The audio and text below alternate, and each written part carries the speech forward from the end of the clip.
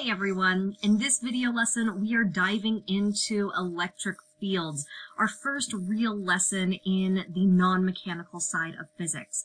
So we're going to be taking everything that we've already learned about forces and energy and fields and start to apply those ideas down now to the submicroscopic level and see how things are similar and how things are different.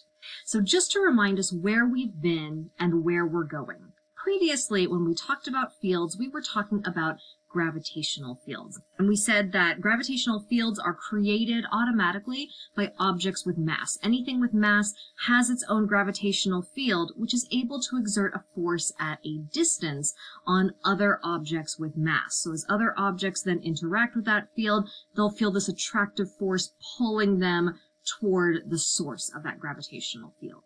All right. Now, similarly, down now at the submicroscopic level, we also see that electric fields are automatically generated around any sort of electrically charged object or electrically charged particle. All right. So similarly, we're casting out this invisible net that's able to exert forces at a distance on other electrically charged objects that are existing in that field.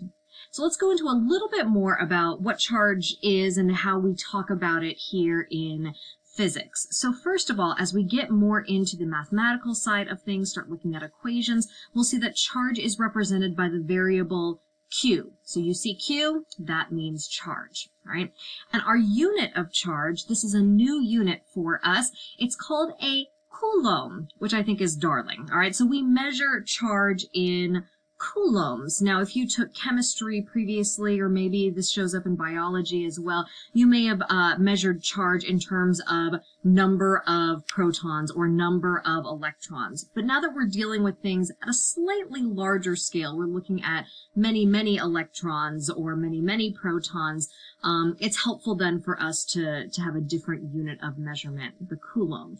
Now, just to kind of place that in perspective for you, comparing it to number of protons or number of electrons, a single electron has a charge of negative 1.6 times 10 to the negative 19 coulombs, okay, which if we didn't have scientific notation for this would be a decimal point 18 zeros and then a 1/6, okay? So we're talking about like each electron has a teeny fraction of a coulomb, just to give you a sense of scale in terms of how big a coulomb of charge actually is. Now, if electrons have a charge of negative 1.6 times 10 to the negative 19 coulombs, any guess how much charge a proton has? That's right, positive 1.6 times 10 to the negative 19 coulombs. So electrons and protons have the same amount of charge, same number of coulombs, just electrons are negative and protons are positive. Now, one other thing I want to mention is that charge is always conserved, much the same way that mass is always conserved, energy is always conserved. It can move around, it can attach itself to different objects, do different things, but that charge is always there. We are not in the business of creating or destroying charge as we're going through our daily lives. Okay, so we can move it, we can shift it to a different location, but we cannot get rid of it altogether or create it out of nothing. All right. So then, as we're talking about these electric fields, then you saw in your investigation a model of what those electric fields by convention look like. And so you saw something like this. If we've got a positive source charge, okay, so a positively charged object that is generating this field, our field looks like a bunch of arrows pointing radially away from our positive source charge, okay? Whereas if we have a negative source charge, as we see over on the right there, then our arrows are pointing inward, all right? But the significance and the meaning of these fields is a little bit trickier than it was with gravitation, because with gravitation, there's really only one type of mass, right? So all objects with mass are going to be affected by gravitational fields in the same way. They're all going to be attracted towards the source of that field.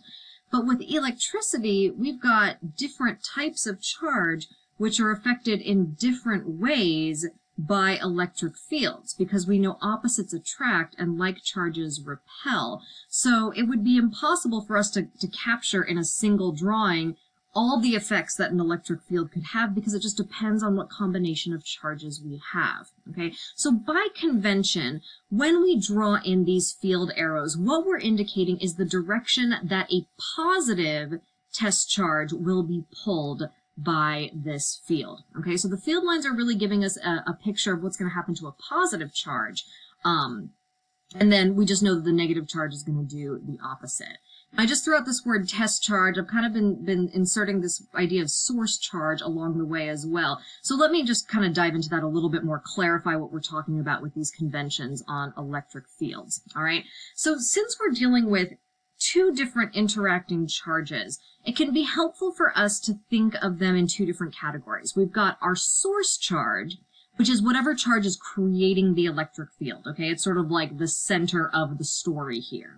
And then the test charge is the second charge that enters the scene and is affected by that electric field, okay? So just kind of a way for us to sort of keep track of, like, if we've got two charges, which one are we talking about at any given time? So the source charge is the thing that's creating the field. The test charge is the thing that is entering the field and being affected by it.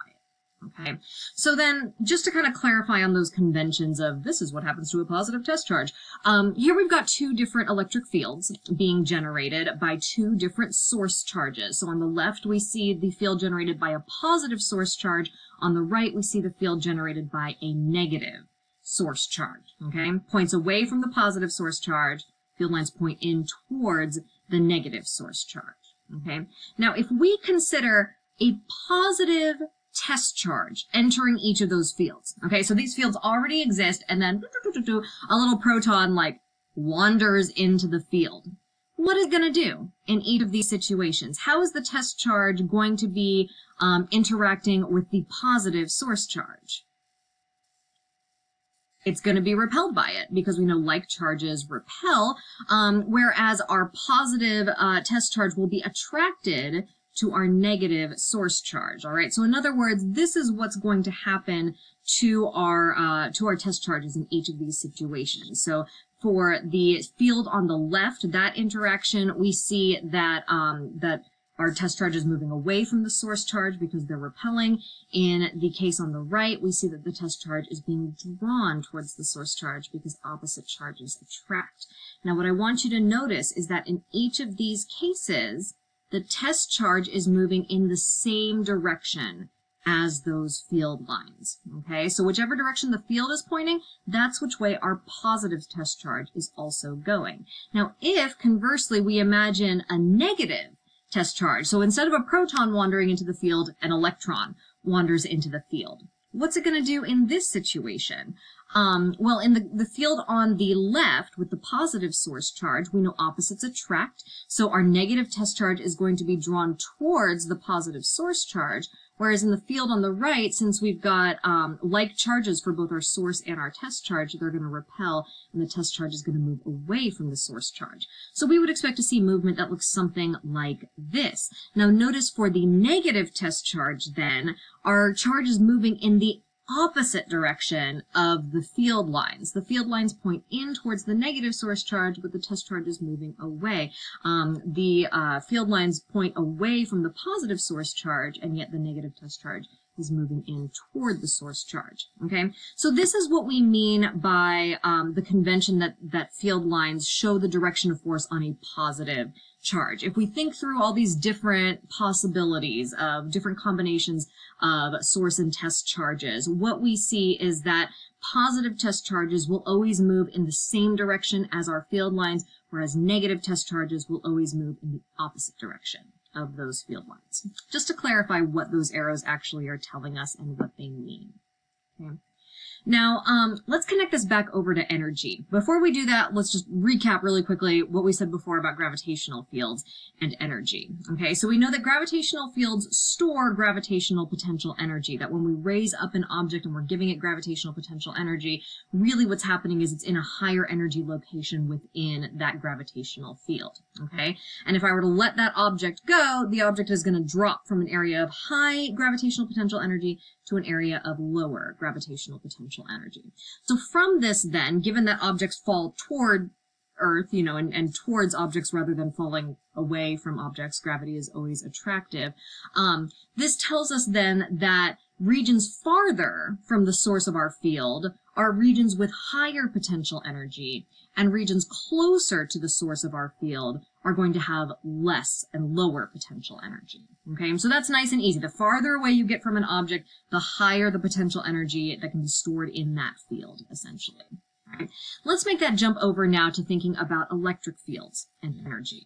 Okay, now, much in the same way as with gravitational fields, electric fields now store what's called electric potential energy. Same kind of idea, this stored up energy that gives charged objects the potential to move, essentially. It's that stored energy that can be converted into motion. Now, just the same way as we saw with gravitation, charged objects will automatically, naturally tend to move from areas of high electric potential energy to low electric potential energy.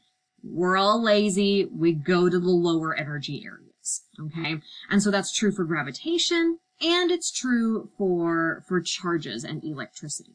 Okay, but unfortunately, it doesn't end up being quite as simple because once again, we're running into the issue that electric force can be either attractive or repulsive. We have different combinations of charges that respond differently to that electric field. So we can no longer just make the blanket statement that farther away has more energy and closer in has less energy. It depends on our combination of charges. All right. So let's start by considering scenarios in which we have opposite charges, that our source charge and our test charge are oppositely charged from each other. Now we know that opposites tend to attract, so they're going to naturally tend to move toward the source charge. Our test charge will naturally move towards the source charge, which means then that if they naturally move toward the source charge, and we know that they move from high potential energy to low potential energy, because again, everything is lazy, everything naturally goes towards the lower energy position, what this means is that in these scenarios, when we've got test charges that are opposite our source charges, we have higher potential energy the farther away we get from our source charge, and then as those test charges move closer to the source, they're going to have less potential energy. Okay, so that's just like with gravitation. That's nice and easy. Okay, so if we've got opposite charges, it's the exact same relationship between distance and energy that we saw in gravitation. But if we have situations where our charges are similar to each other, if we've got a positive test charge in the field of a positive source charge, or a negative test charge in the field of a negative source charge, we know that like charges tend to repel. So they're going to tend to move in the opposite direction, away from the source charge. Now, the rule that charges move from high potential energy to low potential energy still holds true. So the only way that that can be possible is if the direction of high to low energy flips for these pairings. Okay, so since our like charges tend to move away from each other, and our charges are by definition moving from high to low potential energy, what this means is that we're now flipping the script, and now the closer our charges get to the source charge, the higher the electric potential energy they have, and the farther away they move, the less electric potential energy they have. So it's a little bit funny that the amount of energy that's stored up in the field depends on what type of charge you are looking at and what type of charge is present in that field. So just a little head scratcher for you right there. See, things are getting weird already down at the submicroscopic level. It's great. All right. So let's now get into the idea of electric force. Now that we've broken our brains a little bit with the idea of electric fields, let's dive into force. We've talked about that for a while. Hopefully that's going to feel okay. All right. Now, we've established in our investigation that electric force varies with two main factors. It varies with charge and it varies with distance. What relationship did you find between charge and electric force? Hopefully what you found is that there was a linear relationship between electric force and charge, which means that if we double the amount of charge of our source charge or our test charge, then our electric force is going to double as well. If we triple the amount of charge, triple the number of coulombs, then we are tripling the electric force as well, etc. All right. What about the relationship between distance and electric force? What pattern did you find there? There's that inverse square relationship again. So once again, we see an inverse square pattern relating electric force and distance, which means that if we were to double the distance between two charged objects, the electric force would multiply by 1 over 2 squared, or in other words, our electric force would drop to 1/4 of what it used to be. If we triple the distance, our electric force drops down to 1/9 of what it used to be, because it's 1 over 3 squared. All right. So let's see if we can put all of this together, this linear relationship with charge, this inverse square relationship with distance, and see if we can figure out a nice little equation to kind of put all of this together. Now, as a reminder, where we've been before, when we talked about gravitational force, we had this equation that we sort of stumbled upon through our investigation there. We saw this relationship. And so, given that we're seeing some similarities between gravitation and electric force, I would love to ask, take a moment to think about, based on this, like, what do you think electric force is going to look like in terms of its equation? What might that equation look like? Do you think it's going to look really similar to the gravitational force equation? You're right. Look how similar that is. Oh my gosh. All right. So electric force is equal to K Q1, Q2, all multiplied together, divided by R squared. So a lot of similarities, but there are a couple key substitutions that we're making in here as we're talking about electric force. First is we no longer have big G, that universal gravitational constant. What we now instead have in its place is K, Coulomb's constant, which is equal to 9 times 10 to the 9th Newton meters squared per Coulomb squared. Just as we saw before with big G, this constant is constant. It doesn't change. You're always going to use that same number of 9 times 10 to the 9th anytime you engage in this calculation. All right, so that never changes. You always have that extra multiplicative factor in there. All right, our other swap is that now we have Q, which as a reminder represents charge. So this means that to calculate the electric force acting between two charged objects, we multiply Coulomb's constant times the charge of the first object times the charge of the second object divided by the distance between them squared. And this is what just blows my mind. Like, look at those two equations.